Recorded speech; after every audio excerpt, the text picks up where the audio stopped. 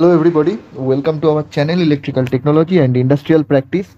So as you can see that this is the second episode of substation equipment video and ninth part of the substation design video.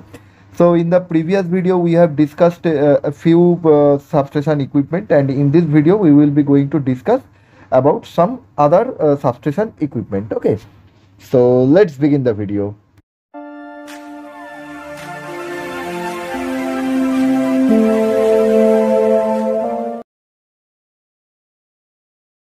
Okay, so in the previous video we have discussed five number of substation equipment.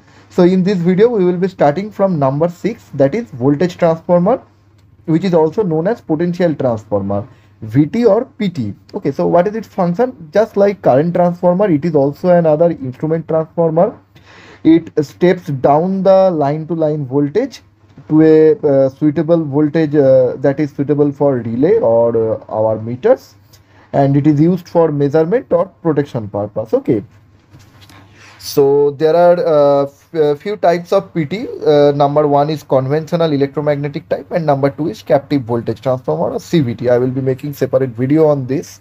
Okay, and this is current transformer is installed on the voltage transformer is installed on feeder side of the circuit breaker. That means for incoming line, generally it is installed for incomer, bus coupler and bus bar. So for incomer it is installed at from where the incoming power is coming before the circuit breaker.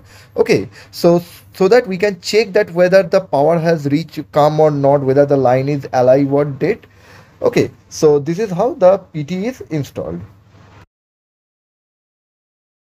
Okay, so our next equipment is circuit breaker. I have already made a separate video on circuit breaker. You can check that video for details. So circuit breaker's function is to close or open the circuit under normal as well as fault condition. Okay, circuit breaker can operate under both the condition. And quenching of arc during the isolation of circuit is the main purpose of the circuit breaker. Okay, so when the circuit is isolation, there is an arc.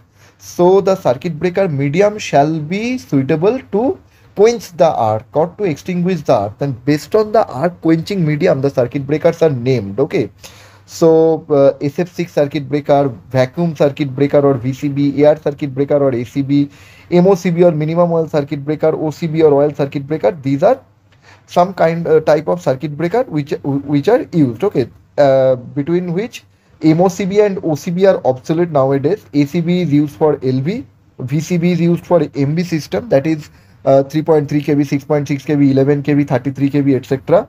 SF6 circuit breaker is used for 33 kV and above. Okay, and there is another circuit breaker which I have forgot to write, that is air blast circuit breaker.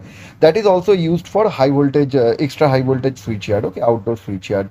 So that is also rarely used for extra high voltage. Nowadays SF6 has been found to be the most reliable and most used circuit breaker. Okay, so let us check the next equipment.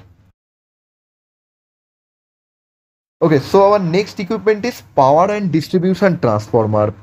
It is basically heart of a substation. Okay, so its function is to transfer the desired amount of power at a desired voltage level by stepping up or stepping down the voltage. Okay, so transformer has two component. One is the power, that is rated in kVA or MVA, and the other is the voltage ratio. So it converts voltage from one level to another and transfers a certain amount of power. Okay, now this power or distribution, this category depends on its rating. Okay, generally all the LT transformers, that means which are having secondary of 433 volt or 690 volt, are called distribution transformer, and its rating is limited to 3.15 MVA for the transformers having secondary of 433 volt, and for 690 volt it is 5 to 7 MVA. Okay, and this can be oil filled type, this can be dry type, and large transformer which handles bulk amount of power are called power transformer, and these are generally oil filled. Okay,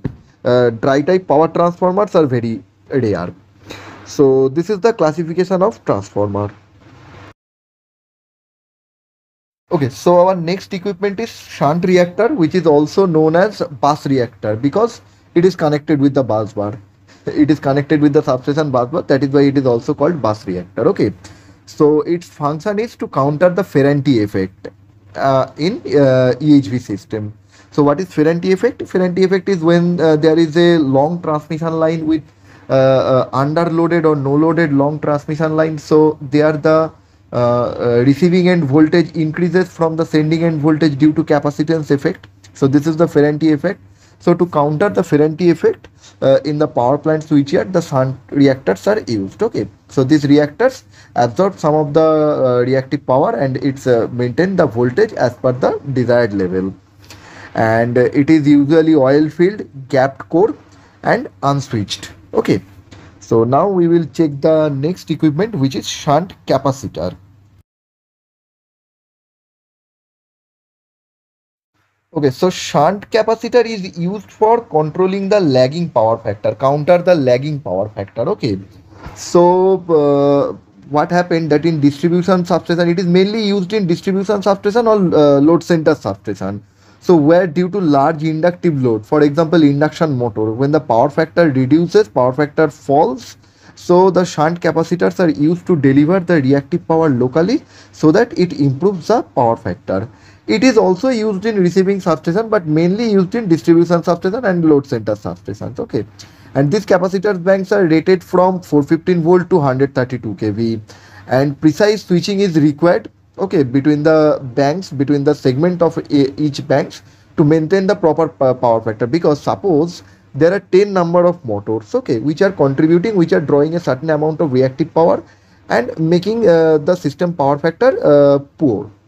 Now it can happen that due to process requirement there are 5 number of motors are operating, there are 8 number of motors are operating, or there are 10 numbers of motors are operating. Okay, so our power factor correction device, that is the capacitor, shunt capacitor, should be designed for 10 number of capacitor, but it shall have the capacity to reduce itself, reduce the capacitance, so that when the 5 motors are operating, then also it is does not overcompensate or make the busbar voltage higher. Okay, so here the precise switching is required, switching operation is required.